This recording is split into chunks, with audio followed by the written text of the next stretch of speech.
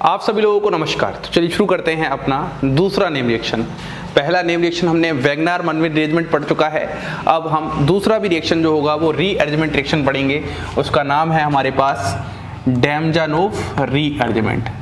अब देखो जरा ध्यान से समझो, हम लोग इसको डेमजानोव रीअरेंजमेंट भी कह सकते हैं या फिर इसका जो पूरा नाम होता है वो होता है डेमजानोव रीअरेंजमेंट। मतलब इसका अगर मैं पूरा नाम बताऊं तो इसका पूरा नाम हम बोल सकते हैं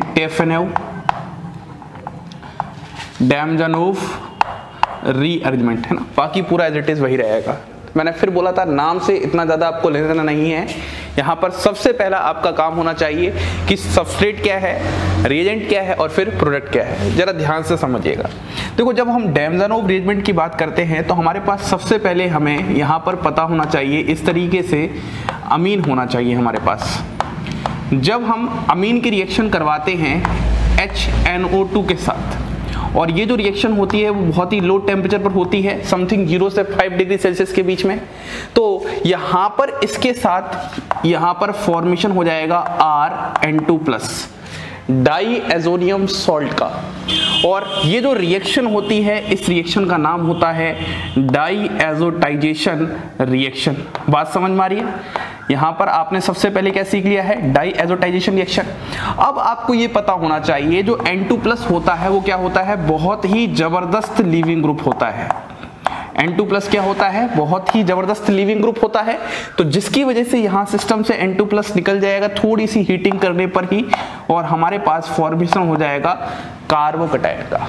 तो यहाँ पर हमारे पास फॉर्मेशन किसका हो चुका है, कार्बोकैटायन का फॉर्मेशन हो चुका है। और फिर यह कार्बोकैटायन क्या दिखाएगा, रीअरेंजमेंट दिखाएगा। अब जो ये कार्बोकैटायन रीअरेंजमेंट दिखाता है, इस ही रीअरेंजमेंट को हम लोग नाम देते हैं डेमजानोव रीअरेंजमेंट। और फाइनली हमारे पास एक स्टेबलाइज्ड प्रोडक्ट आता है जो कि रीअरेंजमेंट के बाद आपको देखने को मिलेगा। क्या आपको कहानी समझ में आ रही है? तो कहानी सिंपल सी ये है कि जब भी आपके पास कोई एनिलीन सिस्टम होगा या फिर इसकी जगह आप मॉडिफाइड कर सकते हो अमीनो अल्कोहल, मतलब वहां पर पक्की बात है NH2 ग्रुप स्टार्टिंग में होना ही चाहिए। तो फिर स्टार्टिंग में यहाँ पर ये क्या होता है, आपके पास HNO2 नाइट्रस एसिड होता है। तो इसके साथ आपके पास डाईएजोटाइजेशन रिएक्शन होगी, उससे आपके पास डाईएजोनियम सॉल्ट बनेगा और हीटिंग करवा के आप वहां पर क्या बनाओगे, carbocation. This is the main बात, ये आपके पास मेन बात है। अब वह जो आपके पास कार्बोकैटायन है वो क्या करेगा, रीअरेंजमेंट दिखाएगा। और यह जो रीअरेंजमेंट है, इसी ही रीअरेंजमेंट को नाम दे दिया गया है डेमजानोव रीअरेंजमेंट। और फाइनली आपके पास आ जाएगा प्रोडक्ट। इतनी बात समझ में आ गई? तो अगर मैं इस बात को और अच्छे से एग्जाम्पल से समझाना चाहूँ कि आखिरकार क्या हो रहा है, तो हमारे पास सिंपली एग्जाम्पल मैं ले लेता हूँ।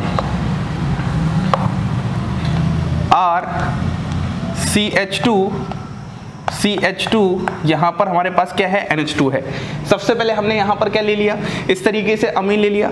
हम इसकी रिएक्शन सबसे पहले HNO2 के साथ कराने वाले हैं। किसके साथ कराने वाले हैं, HNO2 के साथ। आप यहाँ पर HNO2 को कब लोगे, 0.5, मतलब इस लो टेम्परेचर पर ही लोगे। ये जो आपके पास नाइट्रस एसिड होता है वो लो टेम्परेचर पर ही लिया जाता है। और नाइट्रस एसिड की जगह आप लोग NaNO2+ HCl भी ले सकते हो। आप लोगों ने पढ़ा होगा एक्चुअली NaNO2+ HCl ही तो मिलके नाइट्रस एसिड देता है। तो आपके पास यहाँ पर क्या फॉर्मेशन हो जाएगा, आपके पास यहाँ पर फॉर्मेशन हो जाएगा RCH2CH2 और यहाँ पर आ जाएगा N2+। सबसे पहले आपने यहाँ से यहाँ तक क्या करवाया, डाईएजोटाइजेशन रिएक्शन करवाया, आपने डाईएजोनियम सॉल्ट का फॉर्मेशन कर दिया। अब आपके पास ये N2+ है जो कि बहुत ही जबरदस्त लीविंग ग्रुप है। तो ये लीव करना चाहेगा तो थोड़ी सी हीटिंग कंडीशन पर ही ये क्या कर जाएगा, इस तरीके से लीव कर जाएगा और आपके पास यहाँ पर कार्बोकैटायन बनाकर छोड़ जाएगा। ये बात समझ में आई? अब क्या होता है, ये जो आपके पास कार्बोकैटायन बना है, ये कार्बोकैटायन यहाँ पर क्या दिखाएगा, रीअरेंजमेंट दिखाएगा। लो भैया रीअरेंजमेंट आप लोग सबसे पहले करवा दो। तो रीअरेंजमेंट करवा के ये कुछ ऐसा सा बन जाएगा RCH+ और यहाँ पर CH3। खुद देखो यहाँ से जो ये H एटम है ये यहाँ पर शिफ्ट हो जाएगा, H एटम की शिफ्टिंग होगी 1,2 हाइड्राइड शिफ्टिंग इस तरीके से, तो यहाँ पर ये बन जाएगा। ये इस वाले से ज़्यादा स्टेबल क्यों है? क्योंकि ये पहले क्या था 1 डिग्री है और अब ये क्या है 2 डिग्री है। जैसे ही आपके पास ये बनेगा, आप अगले ही स्टेप में यहाँ पर क्या लेके आ जाओगे, H2 लेके आ जाओगे, क्योंकि इस HNO2 से NO प्लस निकल के H2O साइड में निकलेगा और ये H2O यहाँ पर अटैक करके आपके पास फाइनली एल्कोहल का फॉर्मेशन कर देगा। This is all about डेमजानोव rearrangement. मतलब ये जो स्टेप है, यहाँ पे जो स्टेप हो रहा है, इसी को हम लोग नाम देते हैं टेफनियो-डेमजानोव रीअरेंजमेंट कह लो या फिर डेमजानोव रीअरेंजमेंट कह लो। अब मैं क्या करता हूँ, सबसे पहले आपको इस रिएक्शन की मैकेनिज्म सिखाता हूँ बहुत बेहतरीन से।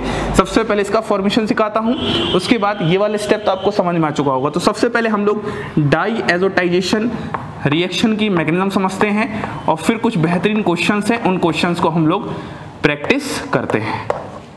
तो हमने जो सबसे पहले रिएक्शन को डिस्कस किया है उसके मैकेनिज्म की बात करते हैं। हमारे पास रिएक्शन क्या थी, तो मैं दोबारा से वही क्वेश्चन लिखता हूं, RCH2 और यहां पर NH2 था। सबसे पहले स्टेप पे आपके पास क्या था, इस तरीके से HNO2 दिया था। टेम्परेचर वगैरह आपको पता ही है, लो टेम्परेचर पर होता रिएक्शन, और यहाँ पर फिर हीटिंग कंडीशन थी। तो यहाँ पर आपके पास जो फाइनल प्रोडक्ट आ रहा था, वो फाइनल प्रोडक्ट आपके पास कुछ इस तरीके से बन के आ रहा था।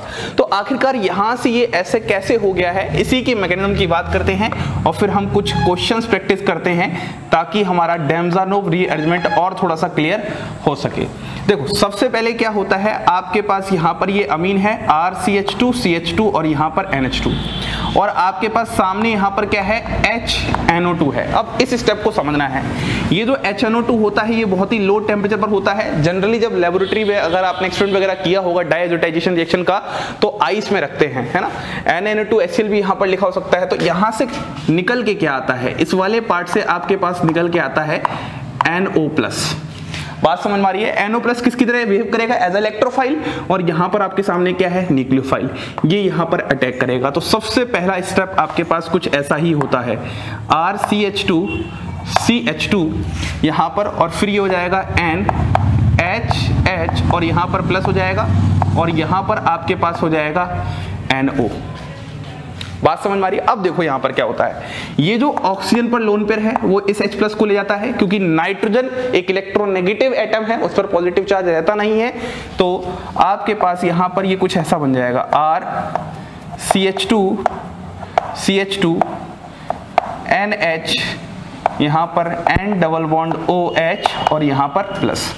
अब थोड़ा ध्यान समझना, यहाँ पर ऑक्सीजन पर पॉजिटिव चार्ज आ चुका है, तो हम लोग यहाँ पर अब क्या करवाएंगे, रेजोनेटिंग स्ट्रक्चर्स बनाएंगे। देखो किस तरीके से, ये लोन पेयर यहाँ, ये वाला बॉन्ड यहाँ, ये जैसे ही आपने लोन पेयर को यहाँ पर शिफ्ट किया तो इसका लोन पेयर यहाँ पर शिफ्ट होगा और ये वाली बॉन्ड यहाँ पर अपने आप शिफ्ट हो जाएगी। तो आपके पास यहाँ पर कैसे बन के आएगा, RCH2 NH N double bond और यहाँ पर आ जाएगा आपके पास OH। ये वाली बात समझ में आ रही है आपको। अब देखो अगले स्टेप में क्या होता है, यहाँ पर जैसे ही आपने बनाया तो इस पर क्या जाएगा पॉजिटिव, फिर दोबारा से ये ऑक्सीजन का लोन पेयर इस H+ को ले जाएगा। तो फाइनली आपके पास ये बन जाएगा RCH2 N डबल बॉन्ड और यहाँ पर जाएगा OH और यहाँ पर जाएगा प्लस। अब देखो इस वाले स्टेप में क्या होगा, ये जो नाइट्रोजन पर लोन पेयर है वो यहाँ शिफ्ट होगा। जैसे ही वो यहाँ शिफ्ट होगा तो ये शिफ्ट होते ही ये वाला पार्ट बाहर निकल जाएगा, H2 as a good leaving group बाहर निकल जाएगा। तो आपके पास यहाँ पर जो फॉर्मेशन होगा, इसको मैं कुछ ऐसा यहाँ पर दिखा दूं, RCH2 N triple bond N plus. इतनी बात समझ में आ रही है। तो आपने सबसे पहले क्या किया, आपके पास सबसे पहले अमीन था, उस अमीन से आपने यहाँ पर क्या बना दिया, डाई एजोनियम सॉल्ट बना दिया। अब अभी तो हम लोग क्या पढ़ रहे हैं, मैकेनिज्म पढ़ रहे हैं, लेकिन अब हम लोग क्या कर रहे हैं, एकदम शॉर्ट ट्रिक समझ चुके हैं। NH2 ग्रुप को हटाना है और N2+ ग्रुप को इंट्रोड्यूस करना है। जैसे ही आप करोगे तो वहां पर फिर अगले स्टेप में हीटिंग करके क्या हो जाएगा, यहाँ से N2+ बाहर निकल जाएगा, क्योंकि N2 जो होता है वो बहुत ही क्या होता है, जबरदस्त लिविंग ग्रुप होता है। इस बात को आप हमेशा ही याद रखिएगा, बहुत ही फेमस, बहुत ही जबरदस्त। ठीक है, तो यहाँ पर आपके पास क्या बन जाएगा, RCH2 और यहाँ पर प्लस आ जाएगा। अब देखो यहाँ पर आपके पास क्या बन चुका है, कार्बोकेटाइन बन चुका है। अब ये कौन सा कार्बोकेटाइन है, ये वाला जो कार्बोकेटाइन है ये 1 डिग्री कार्बोकेटाइन है। अच्छे समझ में आ रहा है। अगर आप यहाँ से H शिफ्टिंग कर दो 1,2 ये वाला, तो आप यहाँ पर क्या बना दोगे, कुछ इस तरीके से बना दोगे RCH+ और यहाँ पर क्या आ जाएगा CH3, और फिर अगले स्टेप में क्या हो जाएगा, वाटर यहाँ पर अटैक कर देगा और फाइनल आपका प्रोडक्ट आ जाएगा RCHOH और यहाँ पर CH3। तो ये आपके पास एक ओवरऑल मैकेनिज्म थी। ये वाला स्टेप मैंने थोड़ा सा ज्यादा फालतू समझाया है क्योंकि पहली बार आपको सारी बातें क्लियर होनी चाहिए, कौन किस पर अटैक कर रहा है, किससे क्या बन रहा है। अब आप हमेशा क्या करने वाले हो, हमेशा आप जब भी NH2 ग्रुप दिखे आप उसको N2+ ग्रुप में कन्वर्ट करो और फिर वहां पर आप कार्बोकेटाइन बनाओ, N2+ को बाहर निकाल के और फिर रीअरेंजमेंट करवाओ। तो अब हम कुछ क्वेश्चंस प्रैक्टिस करते हैं अपने डेमजानोव रीअरेंजमेंट से रिलेटेड। तो अब हम बात कर लेते हैं कुछ और क्वेश्चंस की। अब आप क्वेश्चन ध्यान से देखिएगा, आपके सारे कॉन्सेप्ट्स एक एक करके क्लियर होने वाले हैं। देखो आपके पास यहाँ पर क्या है, इस तरीके से NH2 है और आपके पास सामने यहाँ पर है NaNO2 + HCl। चाहे आपके पास ये लिखे या फिर आपके पास HNO2 लिखे, लेकिन पक्की बात है वो लो टेम्परेचर पर ही होती है रिएक्शन इस तरीके से। अब आपको इस रिएक्शन को कंप्लीट करना है तो आपको बहुत अच्छे से पता है सबसे पहले क्या करना है, इस NH2 ग्रुप को N2+ में कन्वर्ट करना है। लो हम लोग कन्वर्ट करते हैं। जब आप इसको कन्वर्ट करोगे तो ये आपके पास कुछ ऐसा सा बन जाएगा। फिर अगले स्टेप में क्या होगा, आपके पास N2+ बहुत जबरदस्त लिविंग ग्रुप होता है, ये बाहर निकल जाएगा और आपके पास इस तरीके का कार्बोकेटाइन का फॉर्मेशन हो जाएगा यहाँ पर। अब आपको अच्छे से पता है 5 मेंबर रिंग के जस्ट बाहर वाले पर क्या है, प्लस चार्ज है, तो यहाँ पर आपके पास क्या हो जाएगा, रिंग एक्सपेंशन हो जाएगा। तो ये जो स्टेप दिखा रहा है, इधर दिखा सकते हैं, ये जो स्टेप आपके पास है वो क्या है, रिंग एक्सपेंशन वाला स्टेप है। और ये जो रिंग एक्सपेंशन हो रहा है एक तरीके से इसी को रीअरेंजमेंट कहते हैं और यही स्टेप होता है हमारे पास डेमजानोव रीअरेंजमेंट का। तो आपको अच्छे से क्लियर होना चाहिए कि आखिरकार ये जो नेम रिएक्शन है उसका मतलब क्या है, कौन सा स्टेप होता है और कौन सा नहीं। तो आप 4 मेंबर रिंग को किस में बदल दोगे, 5 मेंबर रिंग के, और यहाँ पर क्या बना दोगे, प्लस चार्ज बना दोगे। अब यहाँ पर आपके पास क्या मौजूद है, आपके पास यहाँ पर वाटर मौजूद है, वो वाटर यहाँ पर अटैक कर देगा और फाइनली आपके पास इस तरीके से अल्कोहल का फॉर्मेशन हो जाएगा। ये आपके पास क्वेश्चन था। बहुत ही सिंपल कॉन्सेप्ट है, आपको बस ये पता होना चाहिए कि जब भी आपके पास अमीन के सामने ये रिएजेंट होता है तो उससे क्या बनता है, डाईएजोनियम सॉल्ट, मतलब डाईएजोटाइजेशन रिएक्शन होती है। उसके बाद तो एकदम सिंपल केमिस्ट्री होती है कि यहाँ पर N2+ एक बहुत ही गुड लिविंग ग्रुप होता है तो वो बाहर निकल के कार्बोकेटाइन बनाएगा, और एक बार अगर कार्बोकेटाइन बन गया फिर तो रीअरेंजमेंट वाली बात तो पता नहीं कब से मैं करवाते आ रहा हूँ। ठीक है, ये सारा फंडा आपके पास चलेगा। अब मान लो अगले क्वेश्चन की मैं बात करता हूँ। अगला क्वेश्चन आपके पास कुछ इस तरीके का है, ये 4 मेंबर रिंग है और इस बार ही NH2 लगा दिया और यहाँ पर हमने ले लिया HNO2 और यहाँ पर आपके पास आ जाएगा 0 से 5 डिग्री सेल्सियस। ठीक है, ये टेम्परेचर है। अब आप मुझे यहाँ पर बताओ किस तरीके से रिएक्शन होगा। तो सबसे पहले सर हम लोग डाईएजोटाइजेशन रिएक्शन कर देंगे। यहाँ पर हमने क्या बना दिया, N2+ बना दिया और उसके बाद हम क्या कर देंगे, यहाँ पर हम लोग कार्बोकेटाइन बना देंगे इस तरीके से। अब आप जरा ध्यान से देखना, 4 मेंबर रिंग है, उसी पर जस्ट पॉजिटिव चार्ज है, तो आपको पता है 4 मेंबर रिंग किस में बदल सकती है, 3 मेंबर रिंग में। उसका ड्राइविंग फोर्स क्या होता है, यहाँ पर आपके पास रिंग कॉन्ट्रैक्शन हुआ है, क्या हुआ है फिर बताइए, यहाँ पर आपके पास रिंग कॉन्ट्रैक्शन हुआ है और वो ड्राइविंग फोर्स होता है इस कार्बोकेटाइन का बनना, और इस कार्बोकेटाइन का नाम क्या होता है, साइक्लोप्रोपाइल मिथाइल कैटायन, है ना, ये हमने बात कर रखी है। और ये कैसा स्टेबलाइज्ड है, ये डांसिंग रेजोनेंस स्टेबलाइज्ड है। हमने डांसिंग रेजोनेंस पढ़ा था ना कि यहाँ पर पी ऑर्बिटल बेंड हो जाते हैं, तो ये डांसिंग रेजोनेंस स्टेबलाइज्ड कार्बोकेटाइन है। तो कहीं ना कहीं ये 4 मेंबर रिंग किस में बदल रही है, 3 मेंबर रिंग में रिंग कॉन्ट्रैक्शन हो रहा है। ये जो स्टेप आप करवा रहे हो रीअरेंजमेंट का, यही स्टेप आपके पास कहलाता है डेमजानोव रीअरेंजमेंट। फिर अगले स्टेप में तो बहुत ही सरल बात है, आप यहाँ पर वाटर लेके आ जाओगे और फाइनली आपके पास कुछ इस तरीके का प्रोडक्ट का फॉर्मेशन हो जाएगा। देखो प्रोडक्ट बनाना इंपॉर्टेंट नहीं है, इंपॉर्टेंट है डेमजानोव रीअरेंजमेंट को पहचानना कि आखिरकार कैसे हो रहा है। आपको तो लग रहा होगा कि सर पहला वाला जो रिएक्शन था उसमें भी रीअरेंजमेंट हो रहा है, दूसरा जो रिएक्शन हो रहा है उसमें भी रीअरेंजमेंट हो रहा है, लेकिन दोनों में डिफरेंस है। वहां पर आपके पास डिफरेंट सबस्ट्रेट होते थे जहां पर कार्बोकेटाइन बनता था और कार्बोकेटाइनिक रिएरेंजमेंट था, लेकिन यहां पर रिएक्शन को थोड़ा स्पेसिफिक किया है कि ये जो कार्बोकेटाइन बनेगा वो डाईएजोटाइजेशन रिएक्शन से ही बनेगा, तब जाके उस रिएक्शन को हम डेमजानोव रीअरेंजमेंट बोलेंगे। ठीक है, अब हम थोड़ी सी मॉडिफिकेशन की थोड़ी सी बात करते हैं, मतलब इसको हम हल्का सा रिलेट करते हैं सेमी पिनाकोलोन रीअरेंजमेंट। अभी मैंने नहीं पढ़ाया, लेकिन आपने थोड़ा सा पहले पढ़ भी रखा होगा, और नहीं पढ़ा तो कोई बात नहीं, जब मैं पढ़ाऊंगा तो दोबारा से इस बात को मैं करूंगा, लेकिन मैं फिर भी थोड़ा सा आइडिया देता हूं कि इसको मैं सेमी पिनाकोलोन रीअरेंजमेंट से कैसे जोड़ूंगा। देखो ध्यान समझना, यहाँ पर आपके पास क्या होता है R, और यहाँ पर आपके पास क्या होता है इस तरीके से, और CH2, और यहाँ पर होता है NH2। आप लोगों ने पिनाकोलोन रीअरेंजमेंट सुना होगा, तो अगर मैं पिनाकोलोन रीअरेंजमेंट की बात करता हूं तो आपने कुछ ऐसा ही सुना होगा। यहाँ पर OH और यहाँ पर OH, दो डायोल्स होते थे, और दो डायोल्स का रिएक्शन जब हम आगे करवाते थे एसिड की प्रेजेंस में, तो वहां पर क्या होता था, पिनाकोलोन रीअरेंजमेंट। लेकिन यहाँ पर एक पर तो OH है, दूसरे पर आपके पास क्या है, NH2 है, तो इसी को हम बोलते हैं सेमी पिनाकोलोन सबस्ट्रेट। क्या बोलते हैं, सेमी पिनाकोलोन सबस्ट्रेट। दिल पे मत लो, अभी बस आप इतना समझ लो, ये एक तरीके से अमीनो एल्कोहल है, और अमीनो एल्कोहल किसका सबस्ट्रेट होता है, सेमी पिनाकोलोन सबस्ट्रेट का होता है। अब आपका सवाल आएगा, सर आप इसको यहाँ क्यों पढ़ा रहे हो? यहाँ इसलिए पढ़ा रहा हूँ क्योंकि आपके पास यहाँ पर भी तो NH2 ग्रुप है, अरे हमें तो NH2 ग्रुप से लेना देना है। तो अगर मैं इसके सामने रिएजेंट लेके आता हूँ HNO2, तो यहाँ पर क्या हो जाएगा, आप बस ध्यान दो, OH वाला ग्रुप तो एज इट इज ऐसा ही बना रहेगा, और यहाँ पर ये बन जाएगा N2+। बस यही स्टेप समझाना था कि यहां से यहां जब कर रहे हो तो डाई एजोटाइजेशन रिएक्शन है, अगले स्टेप में N2+ बाहर निकल जाएगा, और आपके पास कुछ ऐसा वाला कार्बोकेटाइन बनाकर चला जाएगा, ये आ जाएगा प्लस, CH2+। अब यहां पर क्या होगा, रीअरेंजमेंट होगा, इस बार ये R ग्रुप यहां पर शिफ्ट होगा, और आपके पास क्या आ जाएगा, OH, यहां पर आ जाएगा CH2, यहां पर R, और यहां पर प्लस। ये जो आपने यहाँ पर रीअरेंजमेंट करवाया है, इसी को हम लोग बोलते हैं डेमजानोव रीअरेंजमेंट। और क्योंकि ये सबस्ट्रेट सेमी पिनाकोलोन का था, तो ये सेमी पिनाकोलोन रीअरेंजमेंट है, ठीक है। अब यहाँ पर क्या होगा, अगले स्टेप में दो तरीके से कर सकते हो आप। सिंपली यहाँ पर क्या कर दो, वाटर आपके पास प्रेजेंट होगा, ऐसे भी करवा सकते हो, या फिर बैक बॉन्डिंग करवा के करवा दो, लेकिन हम ऐसे करवा देते हैं। अगर वाटर प्रेजेंट है तो यहाँ पर क्या हो जाएगा, यहाँ पर आपके पास OH था ही, यहाँ पर CH2, यहाँ पर R, तो यहाँ पर भी आपके पास वाटर आ जाएगा।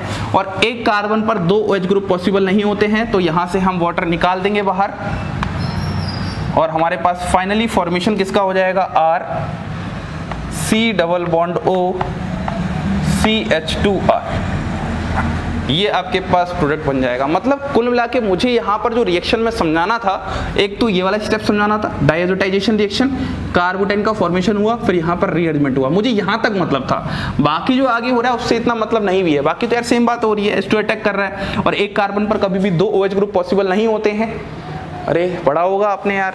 फिर यहाँ पर आपके पास क्या हो जाएगा, इस तरीके से फॉर्मेशन हो जाएगा। तो इसको हम और डिटेल में, इस रिएक्शन को हम लोग एकदम डिटेल में सेपरेट पढ़ेंगे, तब मैं आपको और अच्छे से बता दूंगा कि मैं आखिरकार किस डेमजानोव रिएरेंजमेंट की बात कर रहा था। अब हम कुछ और अच्छा सा एग्जांपल देखते हैं। तो अब हम बात करते हैं एक बहुत ही प्यारे क्वेश्चन की, उसको आप देखिएगा। देखो हमारे पास क्वेश्चन कुछ ऐसा है, यहाँ पर आपके पास इस तरीके से एक 6 मेंबर्ड रिंग है, यहाँ पर आपके पास Me है, और यहाँ पर NH2 है, और यहाँ पर सब जगह आपने क्या लगा दिया है, 3 मेंबर्ड रिंग लगा दी है, ठीक है। ये आपके पास एक क्वेश्चन है, और सामने आपके पास क्या है, NaNO2 डाइल्यूट HCl ले लो, या फिर सिर्फ HCl लिख लो, टेम्परेचर है 0 से 5 डिग्री सेल्सियस। इस क्वेश्चन को आपको अटेम्प्ट करना है, तो सबसे पहले आपको बताओ कि अप्रोच क्या होने वाला है, इस क्वेश्चन में आपका अप्रोच क्या होगा। देखो अप्रोच सिंपल सी बात है, ये आपके पास यहाँ पर क्या है, नाइट्रस एसिड आएगा, यहाँ से आपके पास NO+ आएगा, सामने आपके पास NH2 है, तो इस NH2 की जगह आपको क्या करना है, सबसे पहले स्टेप पे N2+ बनाना है। तो सबसे पहले आप यही करके दिखाओ। सबसे पहले आपने यहाँ पर N2+ बनाया, और यहाँ पर Me था ही, और ये इस तरीके से 3 मेंबर्ड रिंग आपके पास लगी हुई है। इतनी बात समझ में आ रही है। अब अगले स्टेप में क्या होगा, N2+ बहुत ही जबरदस्त लीविंग ग्रुप है, ये बाहर निकल जाएगा, आपके पास यहाँ पर क्या बन जाएगा, कार्बोकेटाइन बन जाएगा। तो जब आप यहाँ पर कार्बोकेटाइन बनाओगे तो देखो कैसे बनाओगे, सबसे पहले आप 3 मेंबर्ड रिंग को एज इट इज ऐसे ही बना लो। यहाँ पर आपके पास Me आ जाएगा, और यहाँ पर आपके पास प्लस आ जाएगा।